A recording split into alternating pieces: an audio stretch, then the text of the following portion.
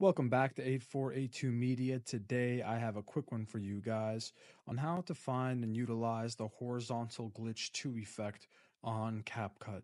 So initially what you're going to want to do is go up to the effects tab. We're going to scroll to video effects, scroll down to glitch category, and then you're going to scroll down to find the horizontal glitch 2 effect.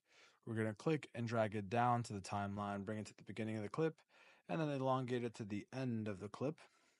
And now what we're going to do is go up to the special effects tab and we can mess with the speed of the effect, right? Um, let's take it to 75%, all right? So let's see it. Awesome. Thank you guys for watching.